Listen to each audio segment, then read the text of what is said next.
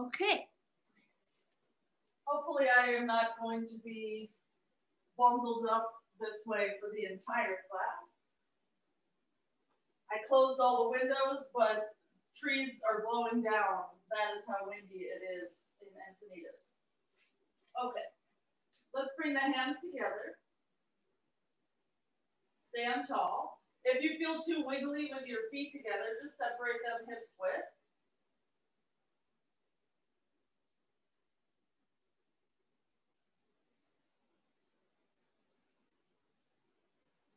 On your next exhale, lower the arms by your sides. We'll circle the arms to reach up for the inhale. Bring the hands to prayer again for your exhale and bring your right knee in to meet your forearm if you can. Foot down, arms up for an inhale. And the other side for an exhale. We'll do this a few times. Inhale, reach up. So it's kind of like an ab crunch. As you're bringing the knee in, think about your other leg. Bottom leg straight. Inhale, reach up. Exhale, curl it in. Just as high as it could go. A lot of hip flexor strength required also. Inhale. Exhale, right knee in. Inhale. And last time, left knee in. Exhale. Inhale, reach up, and we'll fold forward for the exhale. Come halfway up, inhale. Just step to plank for the exhale. The hands are under the shoulders or maybe an inch in front of. If you don't want to keep your knees lifted, just put your knees on the floor, no big deal. Just take 2 more breaths here. Belly in so that you feel lifted in your hips. There should be no back pain. Let's press to downward dog for the exhale.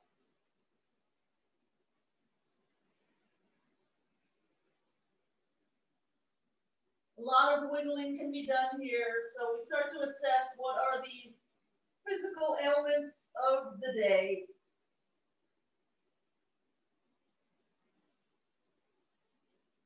Okay, let's start walking feet forward toward hands. When you get there, we'll just rise halfway for an inhale. Head toward shin bones for the exhale. Rise all the way up, inhale. Hands to prayer at the chest, right knee up, exhale. Inhale, reach up, try not to arch. So we curl in, left knee rises, exhale.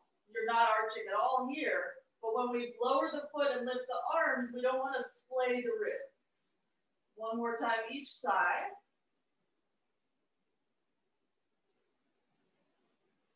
So that, thinking of it that way makes the inhale posture difficult.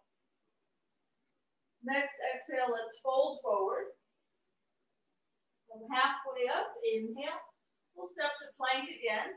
Exhale, and either stay like you did last time, or bring your right knee to your right elbow, and then step to your plank, and left knee to left elbow, to plank.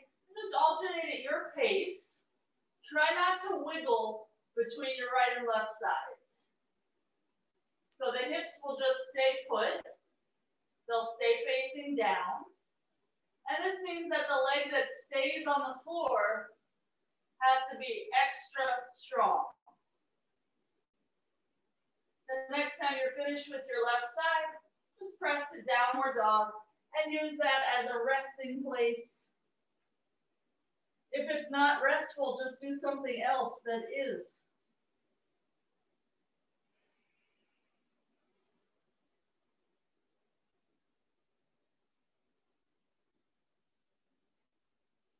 We'll walk the feet forward toward the hands again. When they get close, come halfway up, inhale. Fold forward, drop the head, exhale. Rise up, inhale. And we'll bring the right knee in, but we're gonna keep it lifted this time. So it's just as high as it could go with the left leg being straight. When you can, reach the arms up. Drop the right hip 1 inch and bring the right knee higher. So we're not just leaning in order to get the knee up. We're using the right hip flexors a lot. Ooh, I'm starting to fall over. Okay, when you're ready to exhale, just lower the foot, lower the arms, and we'll try the other side. We'll bring the left knee in.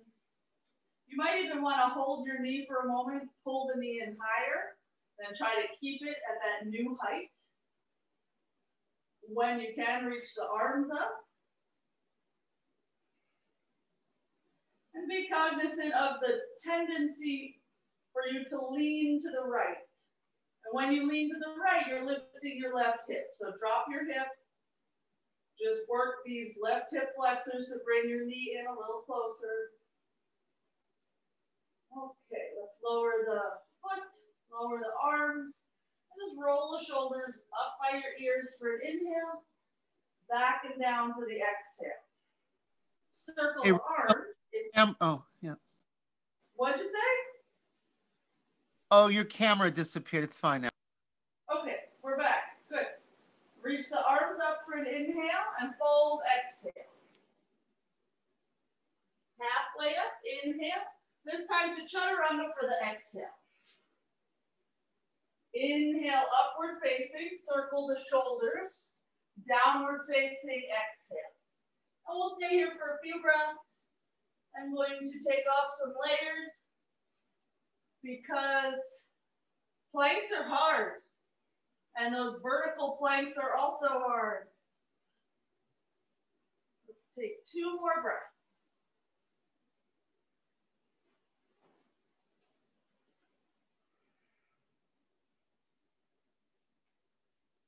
Okay, start to walk your feet forward toward your hands. We'll inhale halfway and fold, exhale. Let's come halfway up again and come to fingertips, maybe 12 inches in front of your toes. So your fingers are just underneath your shoulders. We'll lift the right leg out to the right side and bend the knees so you're kicking yourself in the butt. And that right knee is just facing to the side, the thigh about hip height. Not such a huge deal. Let's try to straighten the leg again. Now it's harder. So if it's too much, bend the knee again. Otherwise, reach through your right heel. Try to keep it at the same height you had when your knee was bent. And let's lower that right foot to the floor. And we'll just try the other side. We'll lift the left leg up. And we'll bend the knee so we kick ourselves in the butt. We get situated here. You could even look at your knee, just see, is it about hip height? And consider extending the leg out. You will feel your outer glutes working like mad on both legs. Take 2 more breaths.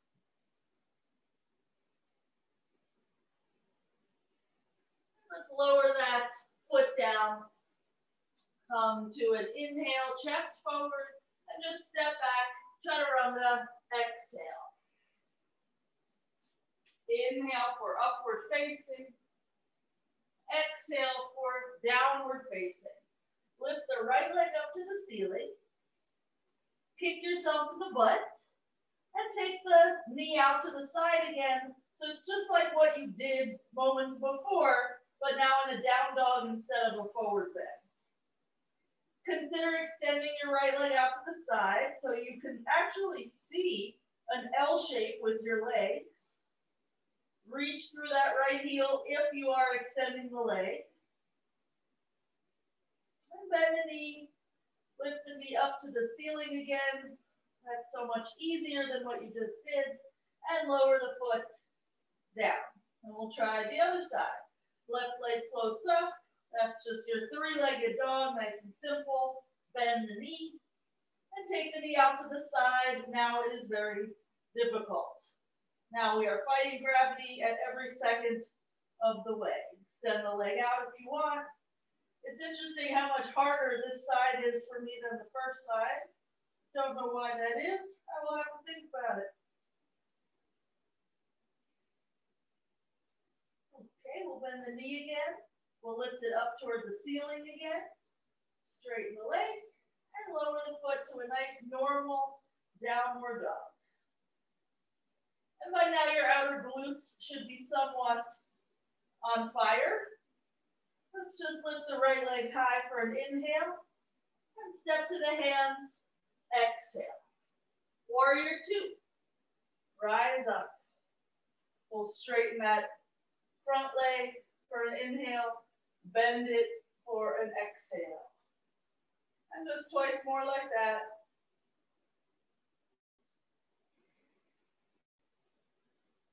Once more. Good. Simple enough. Let's just straighten that right leg, pivot on the feet, and exhale to bend the left leg. There's your warrior two. Inhale to straighten the left leg. Exhale to bend. Inhale to straighten. Exhale to bend. One more time. Inhale. And exhale. Okay, straighten the left leg, pivot around to the first side again. Bend into the right leg, Marichyasana, either elbow to the thigh or right hand to the floor, or any other version that you want. We will stay for 5 breaths. That's 1, 2,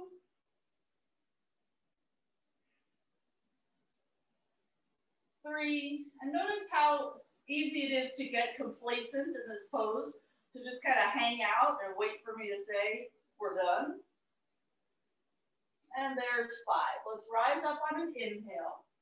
Straighten the leg, pivot around, find your warrior two stance, and your Marichyasana side 2. So we want that left hip to move under the whole time. That's 1. Keep reaching with that top arm. 2. Keep pressing the outer edge of the right foot down. 3. Really, there's so much happening in this pose that our mind doesn't have the capacity to wander too much unless you're not thinking about the pose. And let's rise up. Okay, pivot around to side 1 again. This time, just triangle pose. Reach out and down. And it could be a pretty high up position if your hamstrings feel like. Or you can start sliding that right hand lower and lower on the leg.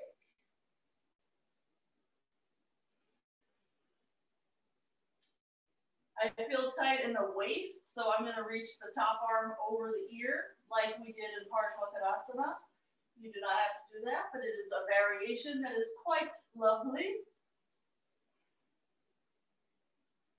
Next inhale, we'll rise up and just pivot over to the other side.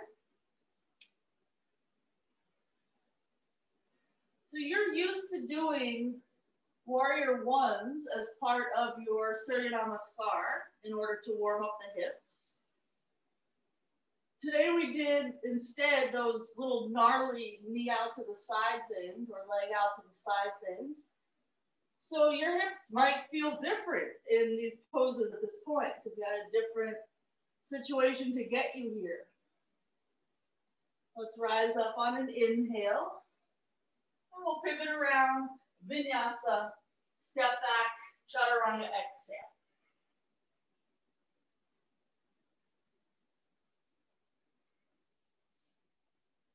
Okay. Let's come into our tabletop. Then lower to the elbows. Measure it out so you know your elbows are not too wide, and interlace the fingers. So it's like dolphin setup.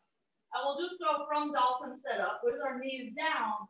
Inhale, curl into your back bend. Exhale, round yourself into your forward bend. Do this a few times. It's essentially your cat-cow, but with the edge of your hand pushing and pulling on the ground. Just take one more like this.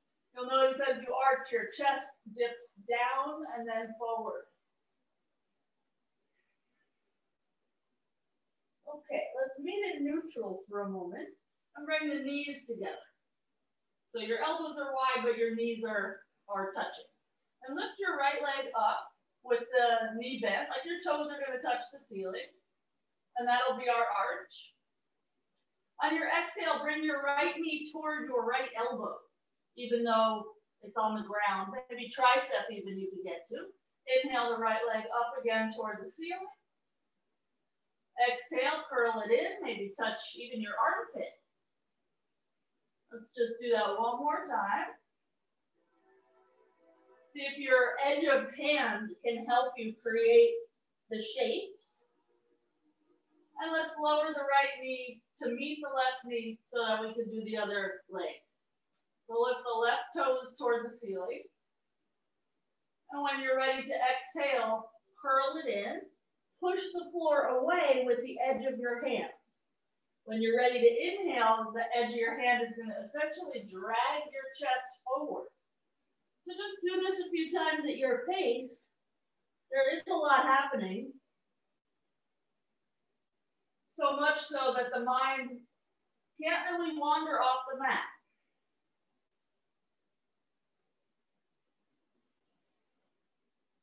Okay. So after your next time, we'll just lower the knee to meet the other knee. Ooh, hello triceps. And let's come to just normal downward dog for a few breaths of rest.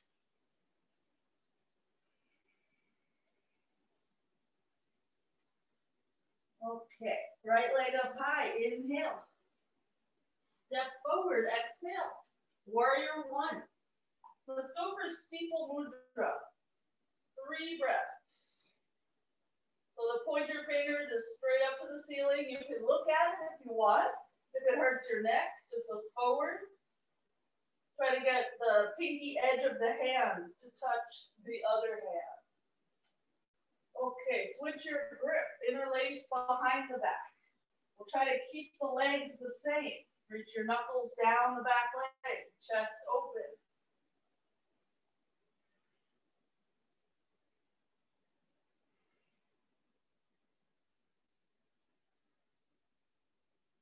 Okay, we'll keep the legs the same, hands to prayer in front of the chest. I know that your right glutes and hamstring at this point are feeling a bit of a burden. Just take a few more breaths here. And we'll turn this into a twisted lunge. So lift the back heel and spin the knee to face down.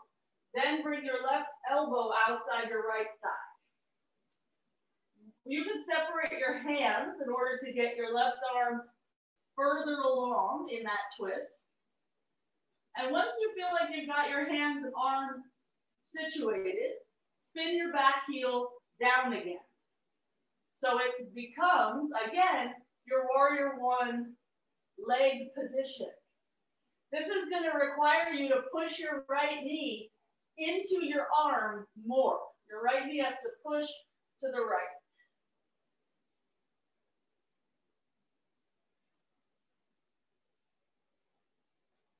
Okay, slowly unwind and just step back, vinyasa, holy moly.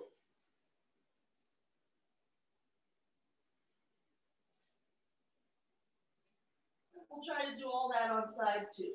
So we'll make it left foot forward, warrior one, steeple mudra. Whew. My right hip flexors are so tight that this is very hard to do. But to make it a little easier, I'm going to try to stretch my right arm a little higher, frees up some space.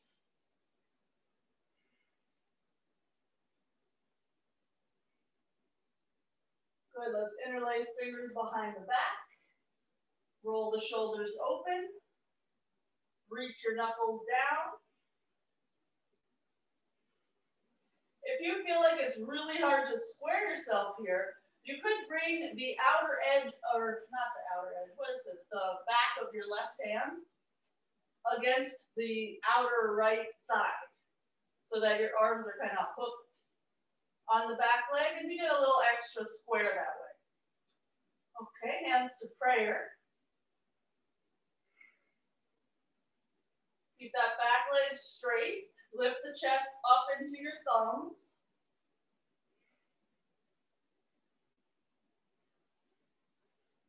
Okay, to take it into the twist, we'll lift the back heel. That just frees us up to get that right arm further over the leg. You could keep the heel down the whole time. I find that I can get much deeper in the twist if I just lift the heel while processing the arms.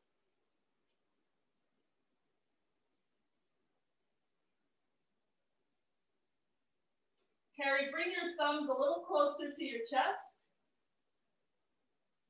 Maybe 2 more inches. Good. Then the top hand can push down more. It'll be a little bit more of a straight shot. Okay, let's slowly unwind and vinyasa.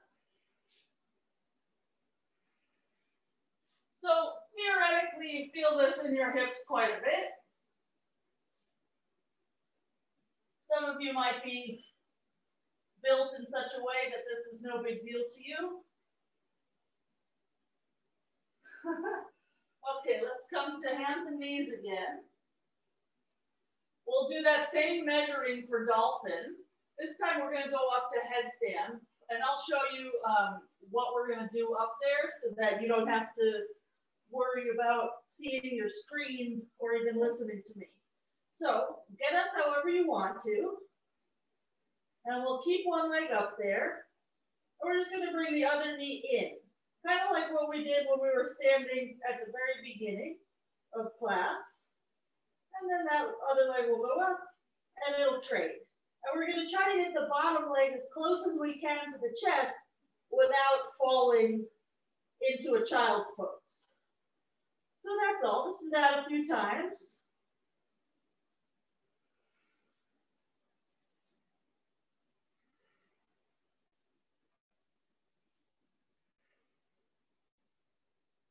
Tanya, you don't have to come down, but just next time, I think your elbows are too close.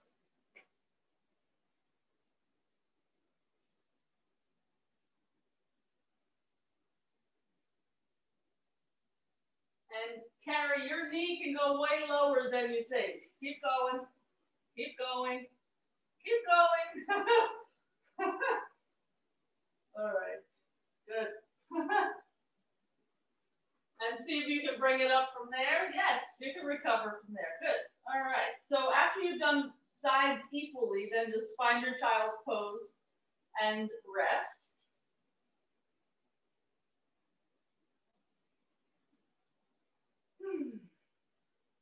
Good. And then the fun part is that we're going to do it with both legs at the same time. So you'll be curling into a little ball. Some of you, your knees are going to touch your arms. The hardest part is getting up again in that bottom range. So just go slow and maybe err on the side of not going down too far. But if you go down too far and you can't get up again, you're not going to fall into an uncomfortable position. You'll wind up in child's pose. So just go as low as you can. I did not touch on that one, but maybe in a few more, my abs will be on a little bit better. So far, not yet.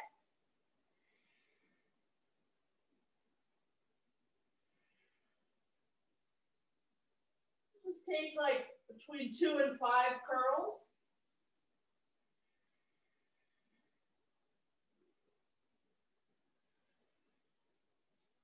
One of the tricks for rising up again is push the edge of your foot into the other foot.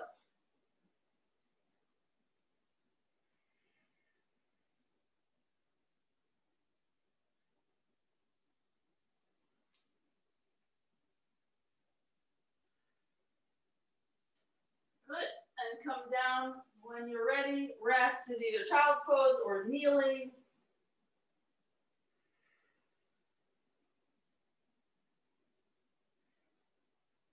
Okay, and we'll meet in downward dog.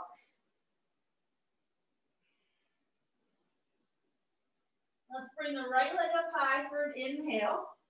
Step to the hands, exhale. And let's find that prayer twist like we did before. So it's just right leg front. We hook our left arm over the right thigh.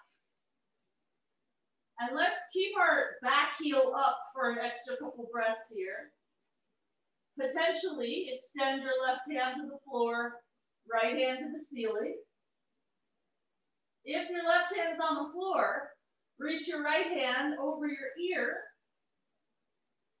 And let's all now lower that left heel down. So this is Parvrita, Parshvakonasana, full pose. We're pushing the right knee into that left arm. And that's going to help twist us.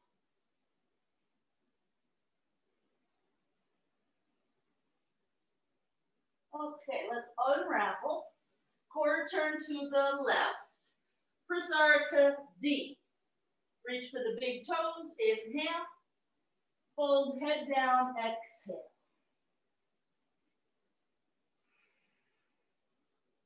If your head comes down too easily, just walk your feet a little closer together.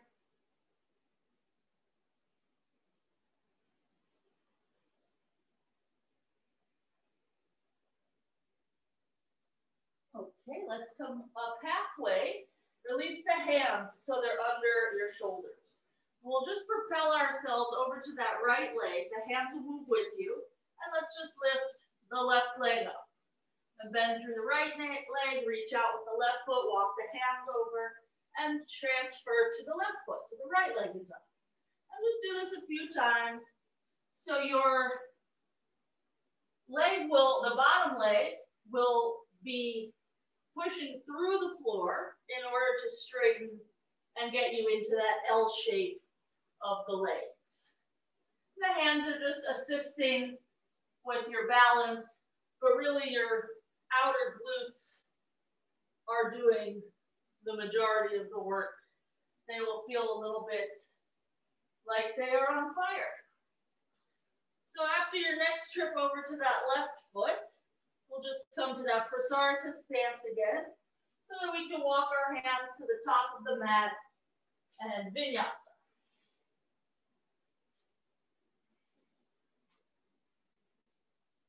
And we'll do our Parvrita, Parshvakonasana on the other side. Parvrita means whirling. Let's lift the left leg and step it forward.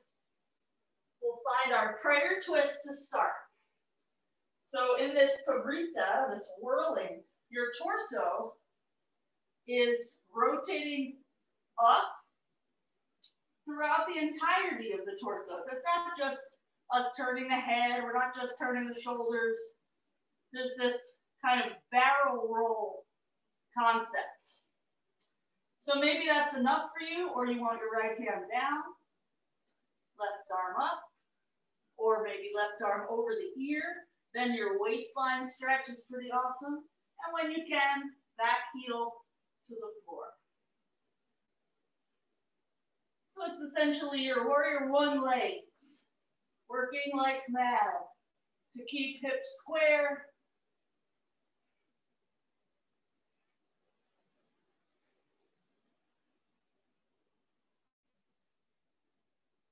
Okay, let's unravel.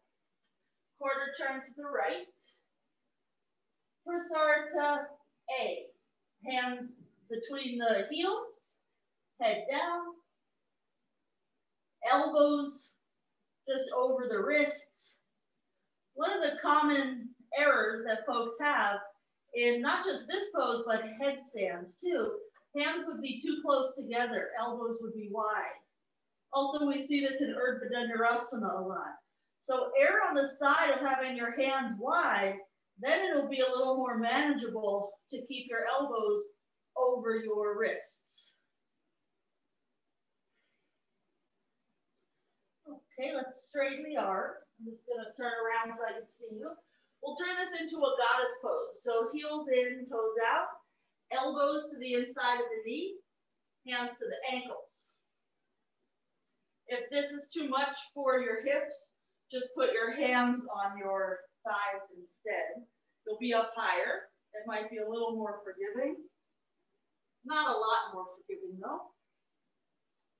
Maybe shift a little side to side.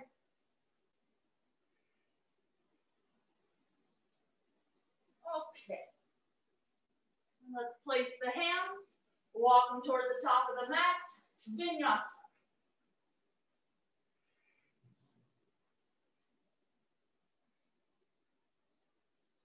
All right, so we'll attempt tripod headstand with the same one leg at a time thing that you did earlier, lowering the knee. But this time you have sort of a place to lower onto because there is an elbow. So we'll come up and we'll try to bring one knee to that arm. It may not touch, but it might. And then, of course, the fight is how do you get that leg up again? That's going to be your abs, your stubbornness, your fingers pushing down. Go as slow as you want.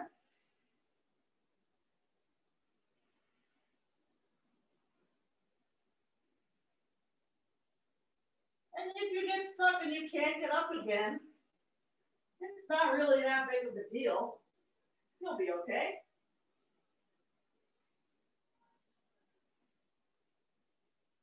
Yes. Tanya, elbows in 1 more inch. She was like, but I want to come down now. Okay, good. So come on down when you're even on both sides. And if you find that you get too much pressure on your neck when you're in tripod position, you could just do the other position that we did instead. It's this one, the interlaced grip. You're able to have your head just a tiny bit more off the ground. So if at any point in headstands your neck hurts, do this one, interlaced fingers. Okay, let's meet in downward dog.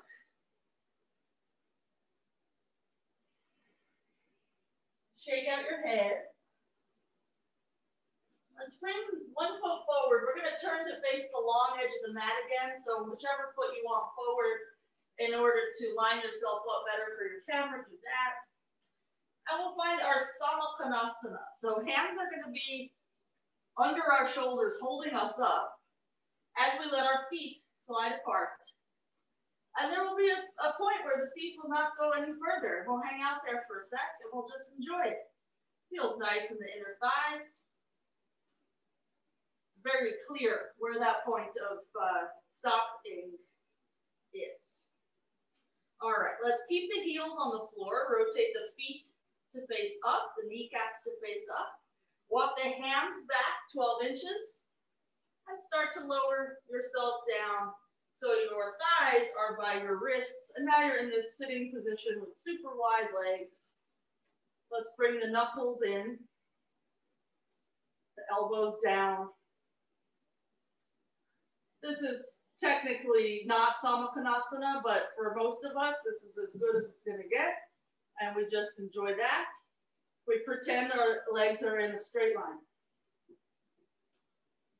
Okay, shake out your hands. Pigeon on the right side. So we'll just bend the knee and rotate in the hips. You can use your hands in any way to steer you to square hips. For today, I'm going to put my left forearm underneath the sole of my right foot and push my foot into the arm. Then I put my right hand out to the side a little bit and push down so that I am not falling onto the right hip. And then the chest can come toward the shin bone.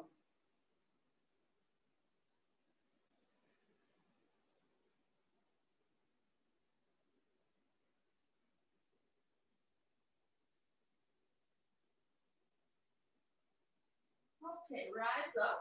We'll rock to that right hip so we can straighten the leg again. And let's find our Samakhanasana again. So the hands will come in front. And let's keep our toes up, our kneecaps up. And this time, let's try to keep our butt up. With your butt up, you are able to get more in a straight line.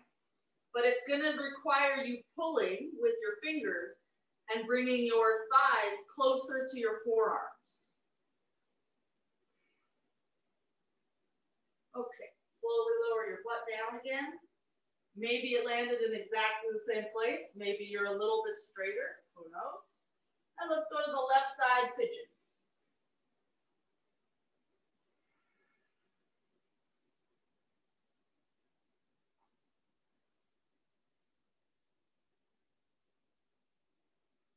So I was using my hand, my left hand, to help prevent me from falling onto the left hip. You could also wedge something under there. In a lot of classes, folks put blocks under there. But I think the block being a set height, it's too high. So it would be better if you had a towel if you want to wedge something, because then you can make it exactly the minimum required assistance.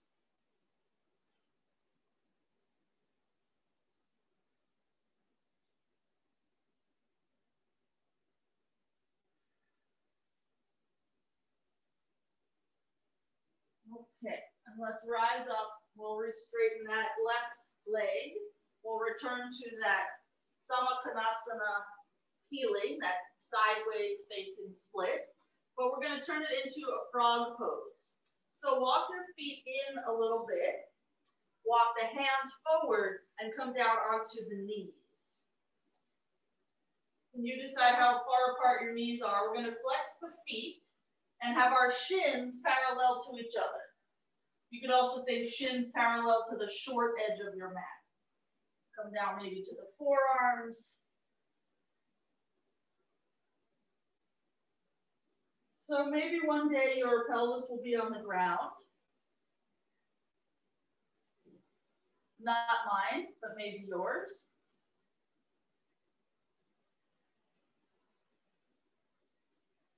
Let's go back and forth just about an inch from the regular alignment. So instead of having the hips right in line with the knees, go 1 inch in front of the knees and 1 inch behind. And just see, where is your sticky spot?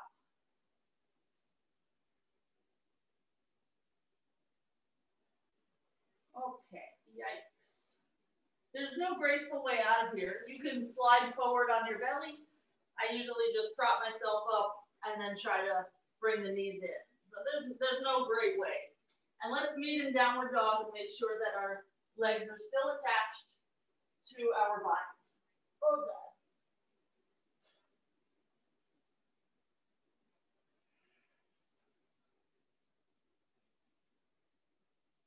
Okay, let's walk the feet forward. And when they get there, just roll yourself up to standing.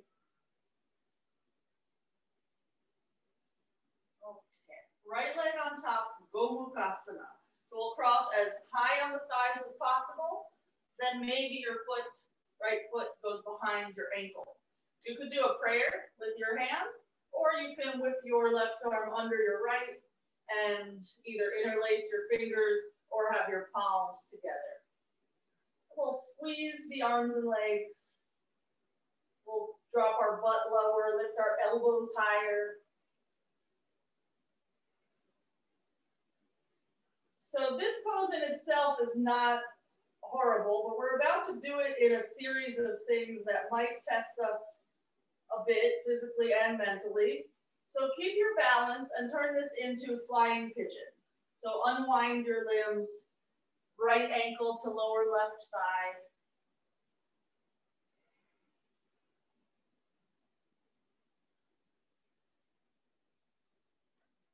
We'll bring our left hand to the hip, our right hand to the pinky toe edge of the foot. Stand first. So our right knee is just bent and the shin is in front of us. Make sure your left leg is straight and extend your right leg out to the side as far as it goes while your standing leg is straight. Because if you bend the standing leg, it is going to be easier to get the right leg up, but that's not really the point. Let's bring that top leg forward. We'll bring the left hand then also onto the right foot. We'll push the foot into the hand. You can decide if you want your leg higher or not. We're going to fold forward and attempt to bring our forehead toward our shin bone.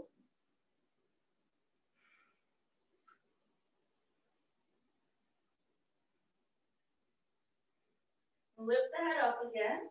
Rebend your right leg and either take it to tree pose with your knee facing out to the side, or take it to half lotus pose with your knee facing down to the floor. In either one, you're going to bring hands to prayer. If you're in half lotus, you don't want your foot to slide off, of course. So you need to drop your tailbone down more. It's very tempting to stick your butt out in half lotus. Just try not to. If you need your hand to help hold it up, no problem. Just take one more breath. Okay, let it go.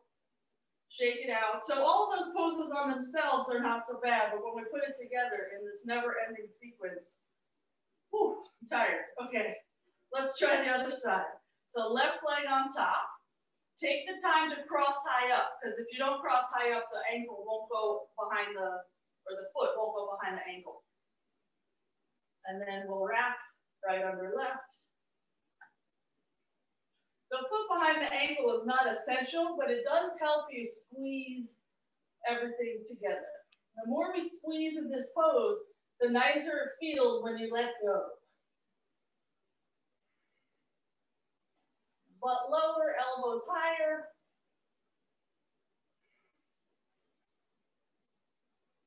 Okay, we'll turn it into flying pigeon. And if you feel like your balance is crazy, just hold on to something with your hand. You could even hold on to the floor in flying pigeon, but that won't work when we go up to some of those other things.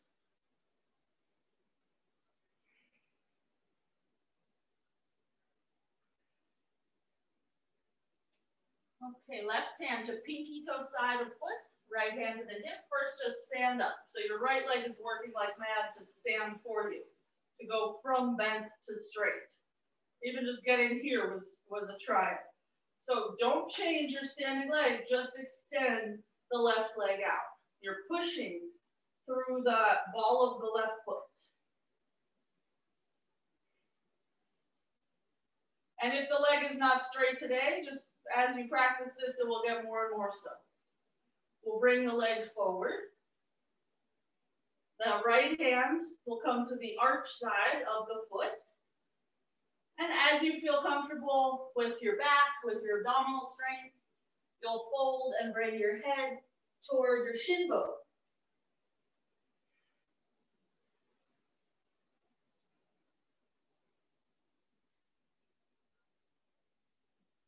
Let's lift the head again. Let's bend that knee either to a tree pose or a half lotus.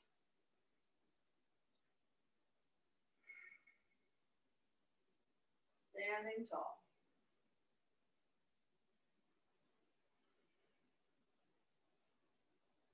If you're in tree, you have your foot on your thigh. Make sure that your standing leg is very strong so your foot has something to anchor into.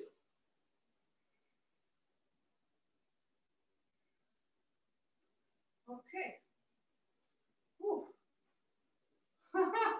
We are done. Let's shake that out and face front again, if you face a different way. Inhale to reach up. Fold forward, exhale. Halfway up, inhale. Step or jump, chaturanga, exhale. Upward facing, inhale. Downward facing, exhale. Take a few breaths here. Sort out anything that feels achy or tweaked or slightly off.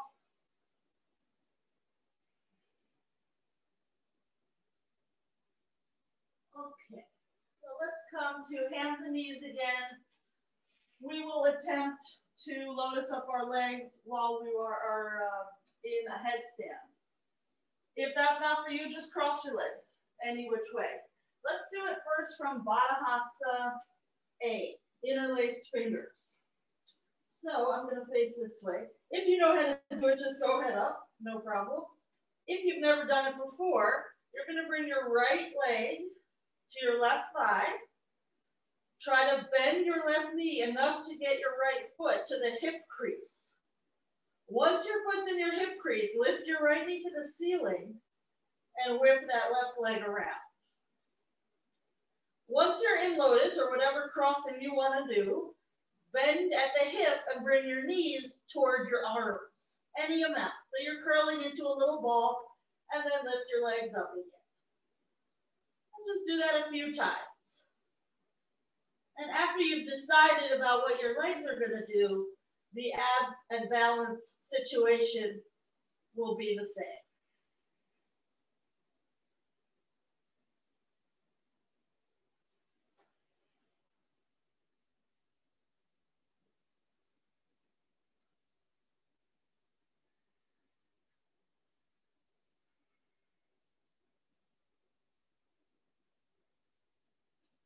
Carrie, it looks like you've got a little bit too much ankle on your hip. Go a little more toward your toe with that, the bottom leg. Yeah, because every inch will matter there. And you'll have a little more wiggle room if you're by the toe more. Good, then you just gotta get that right knee up out of the way. That's a tough aspect. Okay, cool. So come on down whenever you've done a few of these little curls. And let's meet on our butts. That's fun. We'll just sit here for a while. Oh, let's bring the feet out. We'll hold on to the thighs and start to roll down.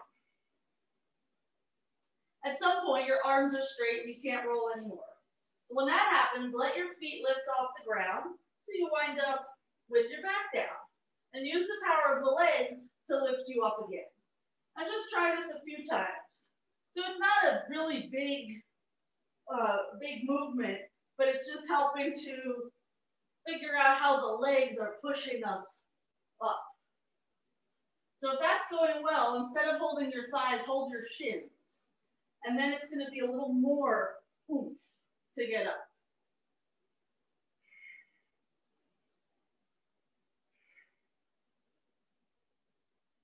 And if that's going well, then hold your ankles with your shins crossed. So it's like almost like when we practice jumping through, and then just try it from there. Rolling back, and then using the legs to get you up again. And I overshot, so I kind of fell down. But then it's an interesting place to balance, where you figure out how are your legs propelling you. And if that's going well, maybe lotus up your legs and then hold the knees and do the same thing.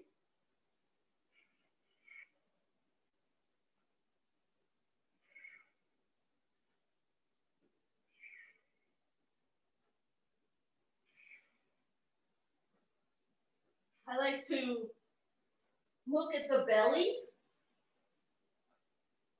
to encourage the rounding of the back.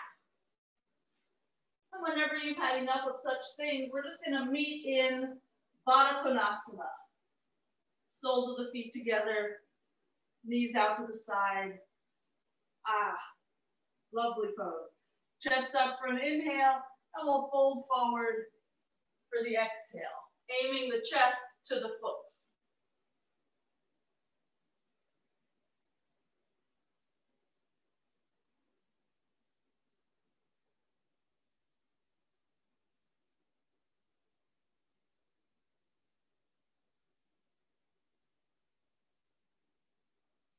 Okay, and let's rise up.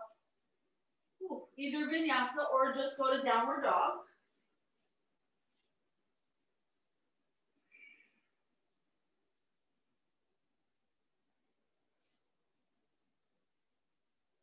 And let's attempt, for some of you, a lotus legs from Baddha C. Otherwise, try it again from A or whatever headstand you're doing. And if lotus legs is not for you, go for the half, or let's see, I'll face this way. Half lotus or something else. Even just being upside down with your legs symmetrical is a pretty big deal. So Baddha C, the the forearms are parallel to each other. Again, the right leg comes in, and I'm just going to get the edge of the foot in that hip crease. So the tippy toes can point around that left thigh.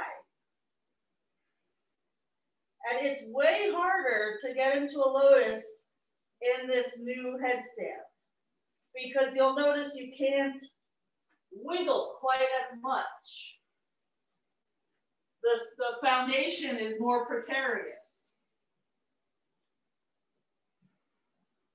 So the more open the hips, obviously, the easier it would be because you whip your legs in. But if we're going to do it slowly, and if you're new to it, it's very hard.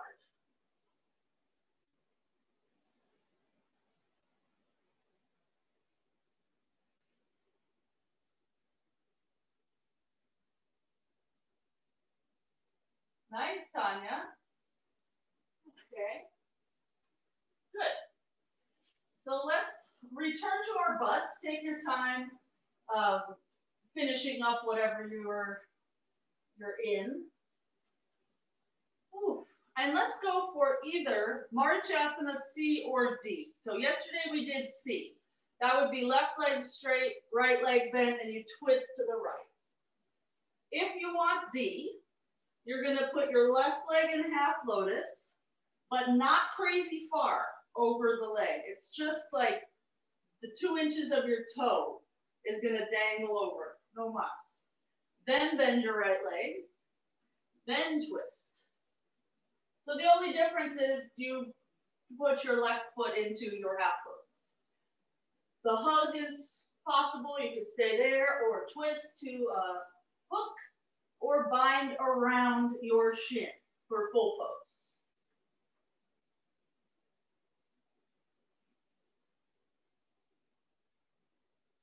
And Miss Tanya, push your knee to the right.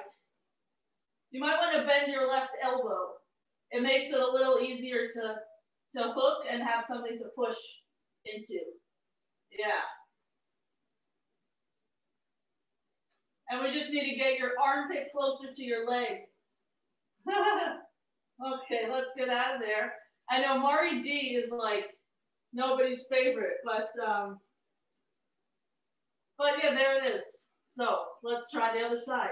So your right leg will either stay straight or you'll put it in half lotus. And that would be the first decision you have to make. Then you bend your left leg so that the knee is somewhat over the ankle, and we start to twist. And now you have another decision. Do you hug or do you hook? If you're going to hook, you need to get as close to your armpit as possible before you make your second decision, which is, what do you do with this forearm? If you can get your armpit close to your thigh, you can wrap around the shin.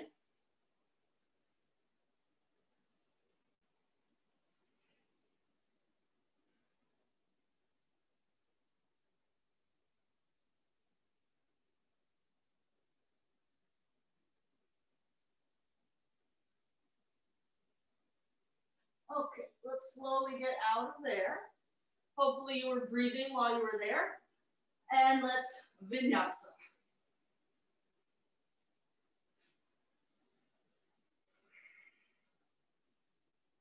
All right. So again, we'll try to lotus up our legs when we're upside down. You decide if you do a headstand or a Pincha mayurasana.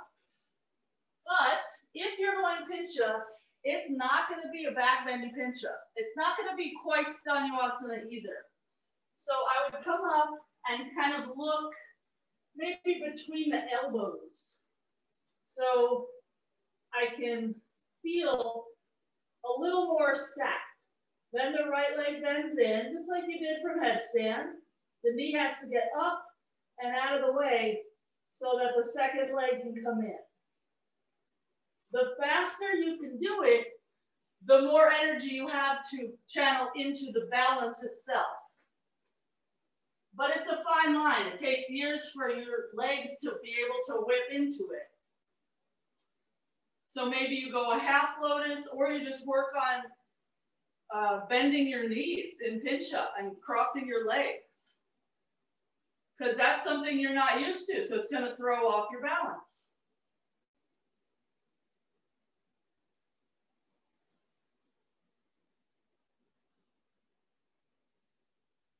Nice, Carrie. You had it there for a sec.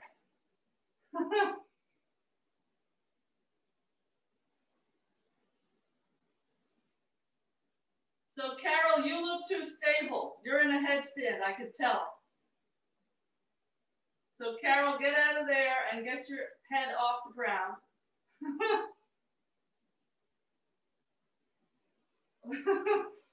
I know I said you have a choice, but I'm rescinding what I said. I take it back.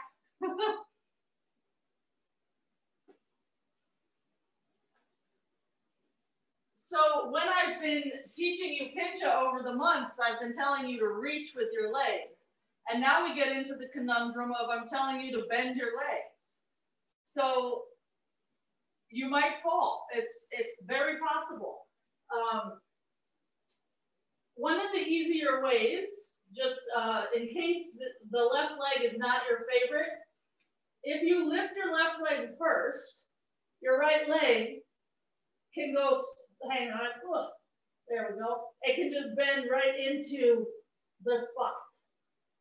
So if you have not been trying it that way, try it that way. So the left leg is your lifted leg first. Then your right leg will just bend right into the hip crease.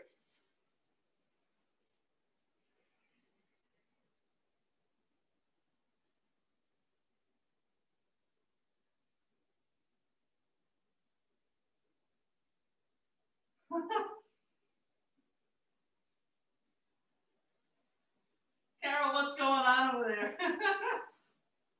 Nothing. Oh, she's sitting there.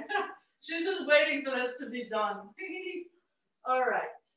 Well, we will change gears, so you are in luck. All right. So I'm just having you play with this because we've been getting really solid in our pinches. Let's sit in mayurasana while I jibber jabber about it. So we've been getting solid in our Pincha, but Pincha is not the be all end all. There are 1,000 things that come after. So you know how long it took us to get to solid Pinchas. It's going to be that much of a journey to get past as well. Let's come down toward the elbows. And every inch you go down, you might have to re-tuck your tailbone. Literally lift your butt off the ground, scoop, and then put your butt down again. And you'll see as you do that action, the inside edges of your knees move up toward the ceiling.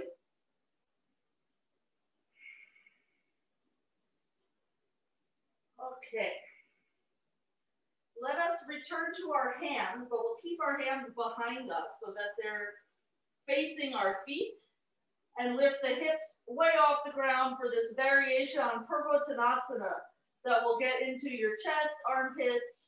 Your legs are going to work like mad to get your hips up.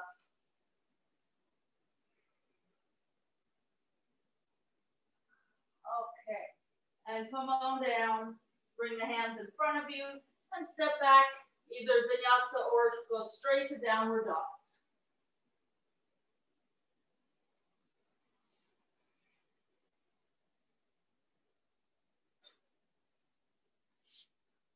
Okay, let's bring the right foot in front, left knee down and back, Anjaneyasana. So I think that we are done with Lotus for the most part. We'll do one much later on, but not as a super big deal. So if you don't like Lotus, now relax a little bit. Okay. So let's reach back for the pinky toe side of the foot, a very awkward position. We're not going to turn it into a king, pigeony, anything, but just feel what this is like. Your chest is open, you might feel a little bit twisted, it's not that comfortable, but just, breathe in this position because one day this will be a place to frequent. Okay, change your grip so you're holding the inside of the foot. Bend your elbow, and if possible, slide your forearm along the toes until your elbow is at your toes. Then your left hand is just up and free. You can keep your hand up and free, or reach your right hand around and grab it. And it's tempting to have that hand on the shin, I know. But obviously, if it's on the shin, there's nothing to grab. So it's just one extra little rotation. The shoulders are sensitive though, so if it's not up for that rotation, don't do it.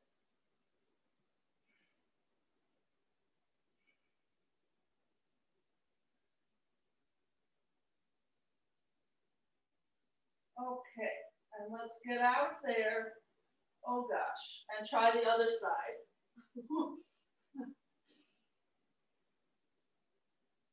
All right, we made it to the other side. Left knee bends, right leg is back there. We're just gonna hang out for a few breaths.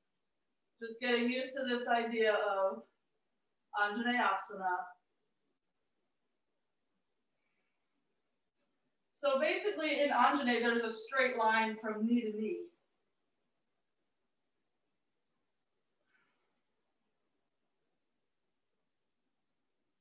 Okay, let's hold the pinky toe side of the foot. So the palm is gonna face up. The thumb is gonna be on the sole of the foot. Your other fingers are gonna be on the bony top part of your foot. If we were in a pigeon and we were taking it to a king pigeon, we would let this elbow rotate up. But for now, we're just gonna see what this grip feels like in the shoulder. Not a mas.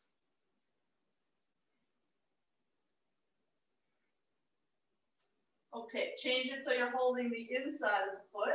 It's still the same open chest scenario. And if it's appropriate, slide your toes to the elbow.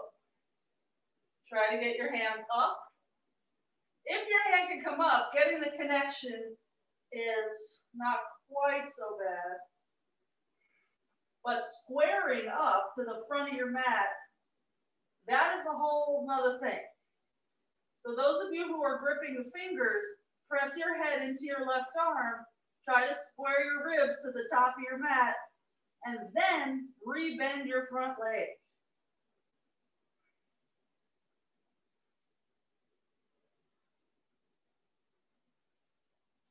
Okay, oh Lordy, let's get out of there. And vinyasa.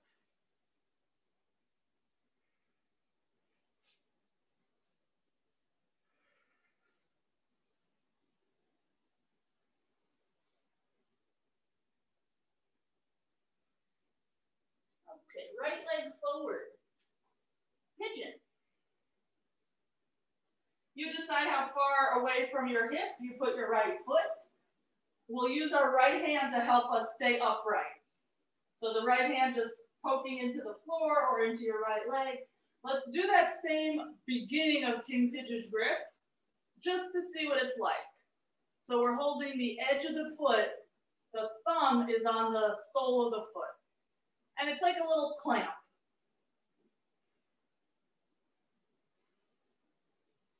Okay, then change your grip so you're on the inside of your foot and attempt what you did before.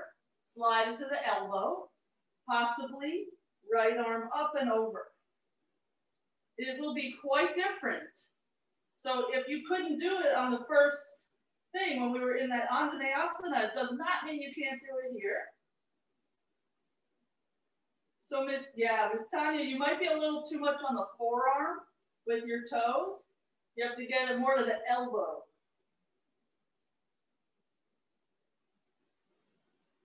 Yes. And then you just need longer fingers. Hey now, there you go, the fingers grew. Okay, get out of there. And let's just find our front split. So rock to the right hip, straighten your right leg, and then center yourself again. Lots of weight in the hands so that you don't overdo your split.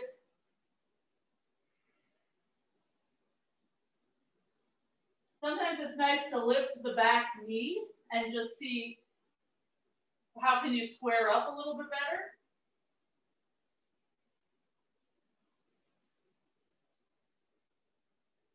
Okay, and let's press to downward dog so that we can do pigeon on the other side. Left leg in front. First, we play with what a king pigeon grip would feel like. So we'll clamp our hand on the outside edge of the foot. And I literally have to squeeze with the fingers, otherwise my foot would fly away. And one day when we do a king pigeon grip and into the full pose, you're gonna feel a lot in the shoulder. So we go very easy. Your thighs can handle more than your shoulders can handle. Okay, let's take it to the big toe side of the foot. You could stay like that or bring it to the elbow. Maybe both hands.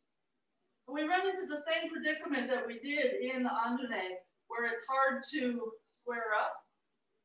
If you can squeeze your thighs together more, your pelvis will rise away from the floor, and then you can square yourself a little better. Very similar to in that split when we lifted the back knee, your pelvis rises and then you can square. Okay, let that go. Oy. And find your Hanumanasana, left leg in front.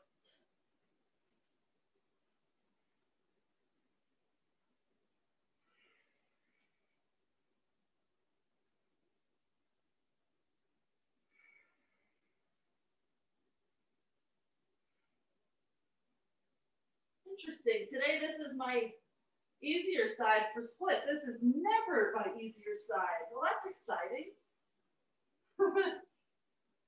The world has flipped upside down.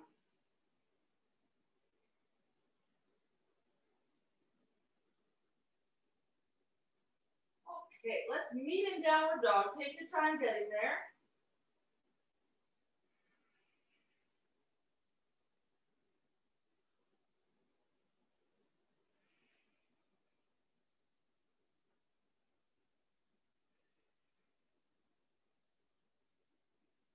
Bring the feet together, left leg up high, inhale, bend the knee and flip it around into wild thing. And in this wild thing, instead of having the right leg straight, bend the knee, put the sole of the foot on the floor so that all 10 toes face the same direction, and push your hips up really high. So the bottom half of your body is essentially in Urdhva Dhanurasana. Push the hips higher. Reach with the left hand, look in the direction you're reaching, and then flip it around to your normal downward dog. Take a breath. So I just want us to feel in this pose that Urdhva Dhanurasana is really powered by the legs. Let's lift the right leg high, bend the knee, take the foot down behind you, and usually a wild thing, for that particular named pose, the left leg would be straight. But let's bend it, push, hips up. Reach with the hand, that right hand, and stretch with your chin even. Like your chin is trying to touch your right hand. Get the hips a little higher.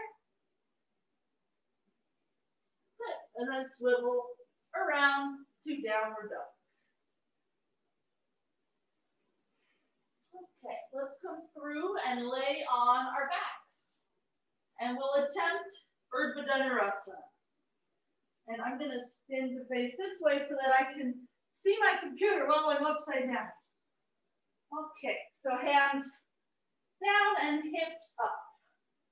And remember much earlier I said that it's common in Urdhva Dhanurasana for people to have their hands too close together. And then the elbows are too wide.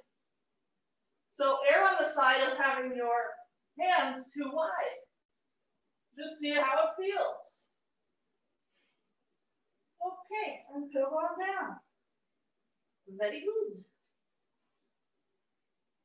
We're going to play with the legs just a smidge. So you did a whole lot of split type of stuff. So I'll show you on one side, then you can just join in. So just another point about the hands. When I start, I have my pinky finger dangling off the mat. because otherwise the shoulders get stuck for me.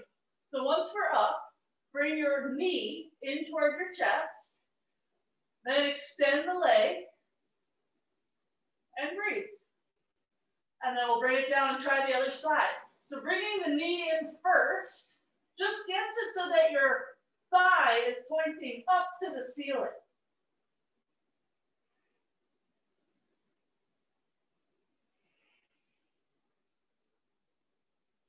Yes, least the leg could be a little higher. Like aim it toward those pictures that look like little waves. Yes. Good, and make sure you try both sides before you get too tired. It's a lot of hamstring to get the legs straight up there. Point your toes. Yes, now straighter, reach higher. Woo, good, and come on down. I know it's tiring, but it looks so pretty, which, you know, that's the most important thing.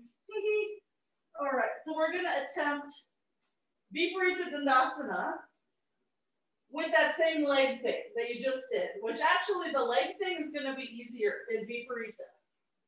So you place your hands, come to the crown of the head, then creep your hands back so you wind up on your elbows. Your head could stay down, but eventually it will come up. And then this part, the leg part, is actually a little easier now than it was in Urdhva Dhanurasana.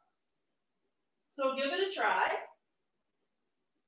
Of course, getting into this shoulder position is not easier, but dealing with the leg is.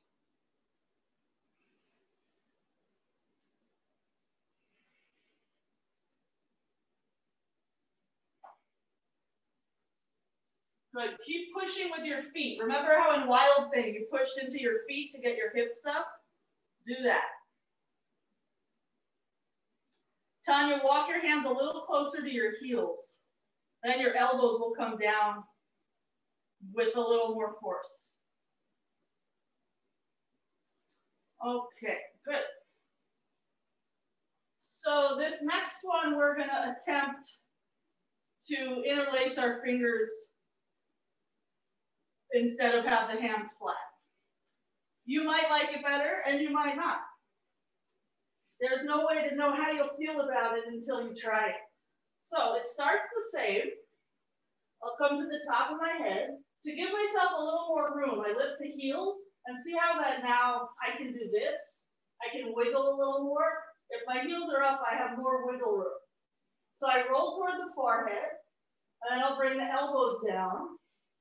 And they're not too wide. They're just kind of like next to my head. I can see them. Then I'll interlace my fingers. And now that my fingers are interlaced, I can push the edge of my hand into the floor. And it helps get the chest through. And it feels pretty nice. So give it a whirl. If you attempt it and your hands just won't interlace, there's no movement, don't force it. We'll just try it again another day. All forcing it does is injure us and set us back.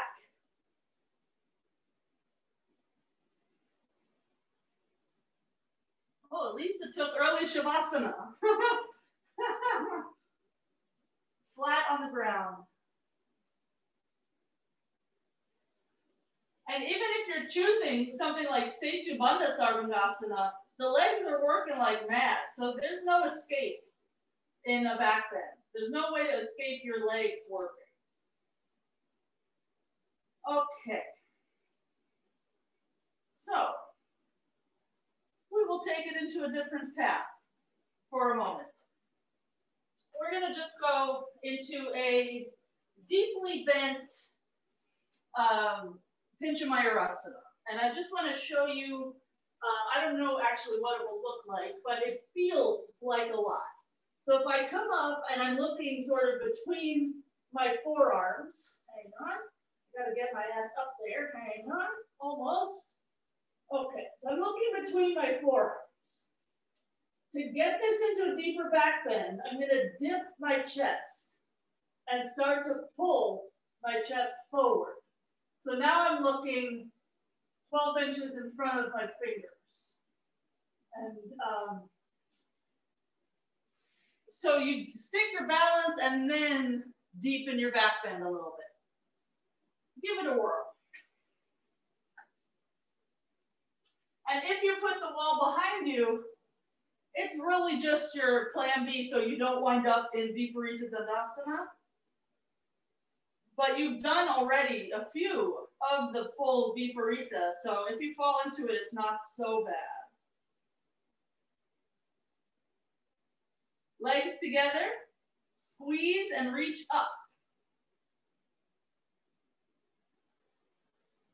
Good. Good fight, Carol. You really don't like your legs to be together. I'm noticing this. All right. So I don't feel confident with my wall to show you how to turn this into a full Viparita. So I'm going to fall over onto my mat. But I'll start in a headstand. And if I had a wall, I would go about 2.5 feet from the wall.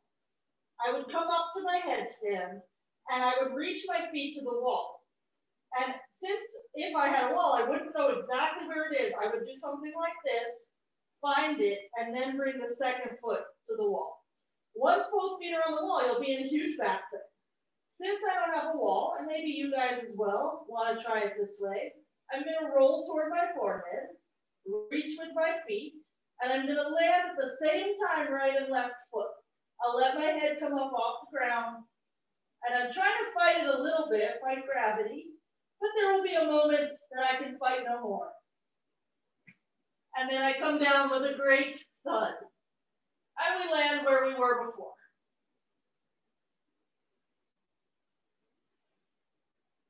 So give it a try, wall or no wall. If you are going to the wall with your feet, you have the choice of walking your feet further down the wall or just keeping them where they were. You'll be in a back bend regardless.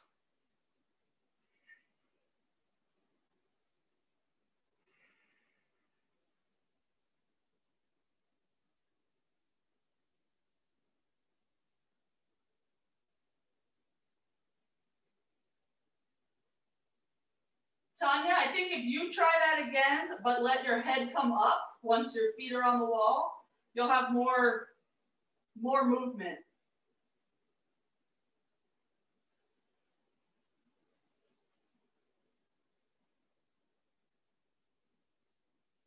Yeah, it's scary when you don't know where the heck that wall is.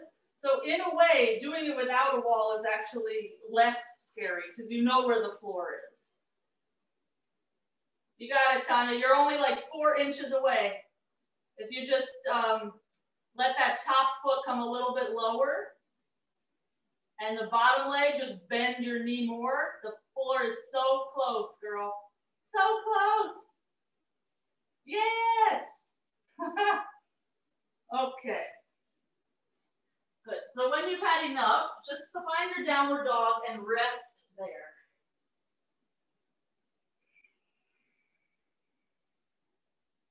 Lift your armpits up. Press your chest back.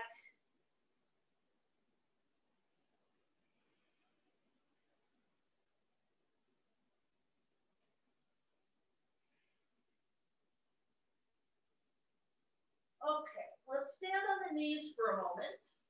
So we're just going to do this little thing to help us figure out how do we return to a straighter position when we're in a back bend. So let's just put our hands somewhere on the torso. You might want hips, you might want ribs. I'm kind of going to do both and just take up all the space I can with my hands.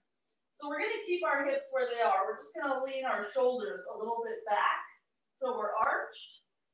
And then return to where we started so that your shoulders are over your hips. And just do this a few times. And notice how when you lean back, your ribs poke up. And when you return to your neutral, it's basically a crunch. Just going from a back bend, you're bringing it all in again.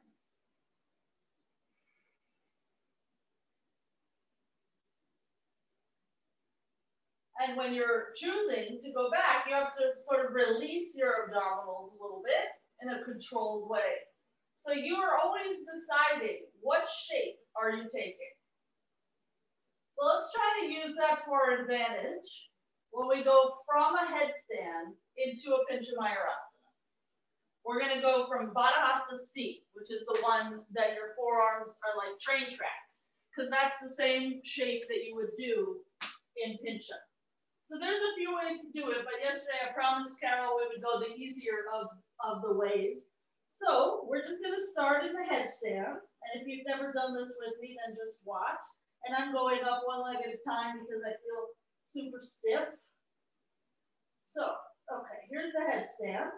So I'm going to roll a little toward my forehead and let the back start to arch. Then I'll start to pull with my fingers and graze the crown of my head toward my fingers. Eventually the head is fully up and I look toward the fingers. So you're always deciding how much bend do you put in your back. So give it a try. It's great fun. The hardest part is really the first few seconds when you have to go from the crown of your head headstand rolling toward your forehead, because it's a weird thing that you, like, we've trained you in your headstands to stay straight. So your hands have to be strong enough to let your head be off the ground a smidge. Carol, that was pretty good, but a little jerky.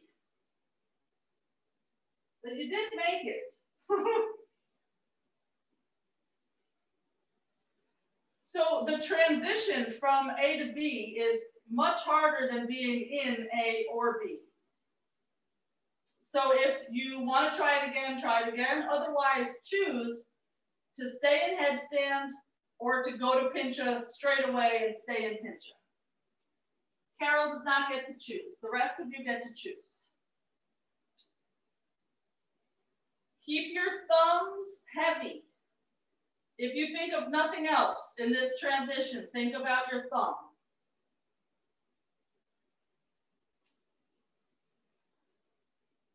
Tanya, reach your legs a little higher so that they're not quite so tempted by that wall. A little more toward the ceiling, and then look a little more toward your baseboard.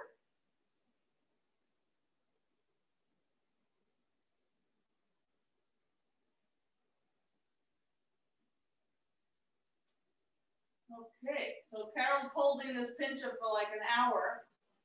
So,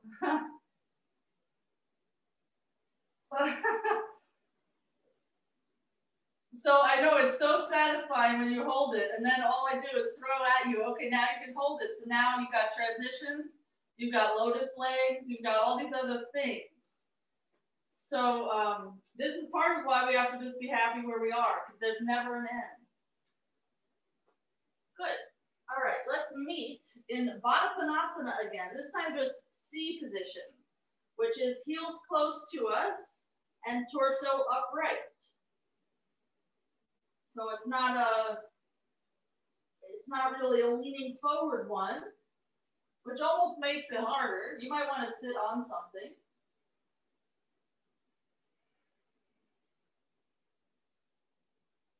And draw your belly in case it wasn't already. I'm just reminding you, because I noticed mine was not. I was just hanging out. So belly in and reach forward without letting any slouch happen. Good. And stretch the legs out and fold forward, Paschimottanasana.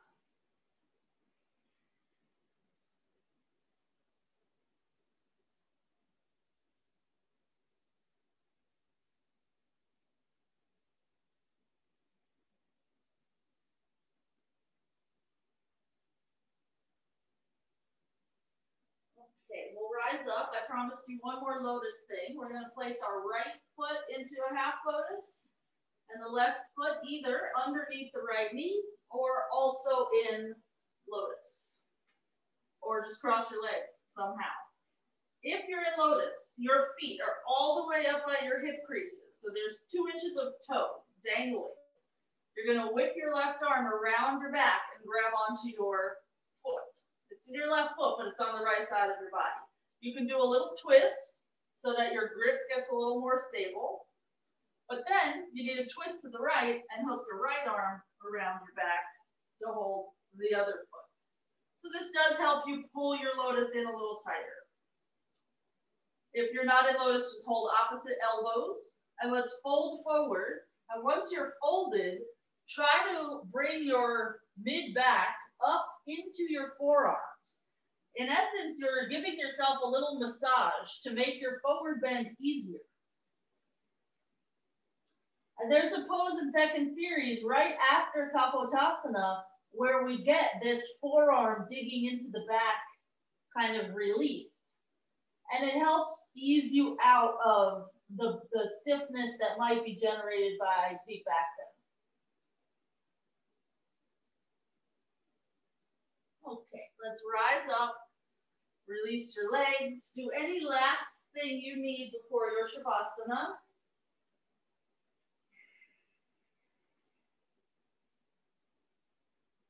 I'm going to do those little rocks that we did before.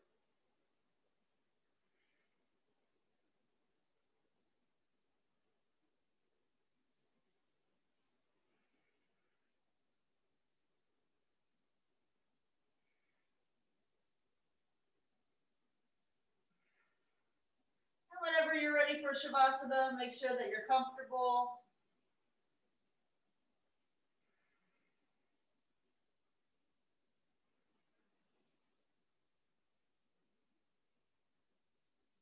Ideally, you don't have to move or adjust for a few minutes.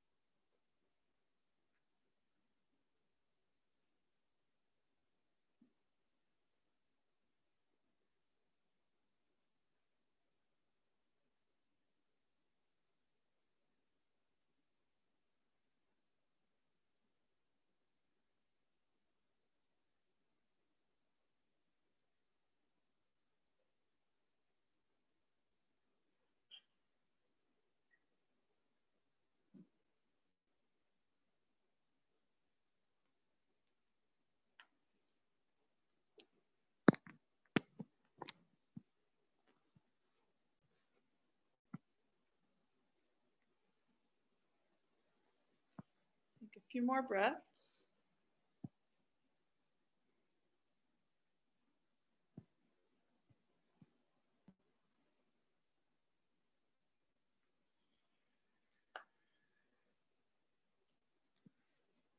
With minimal effort, roll to the side.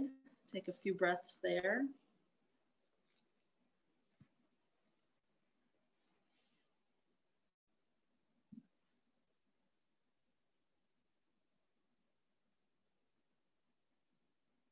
With minimal effort, sit up. Keep the eyes closed. Minimal effort is sort of a theme throughout yoga, even when we're in a very hard pose. Say you're in Pincha and trying to make your legs go into Lotus. We try to stay calm. We sort of whip the legs together with as little resistance as possible. And we try to make it easy feeling.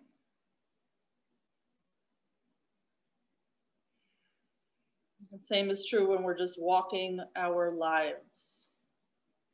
Let's not fight so much. Maybe if something is requiring too much fight, it is not worth it.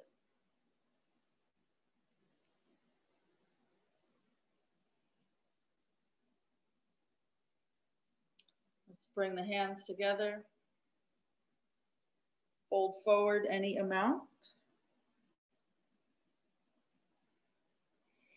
Namaste.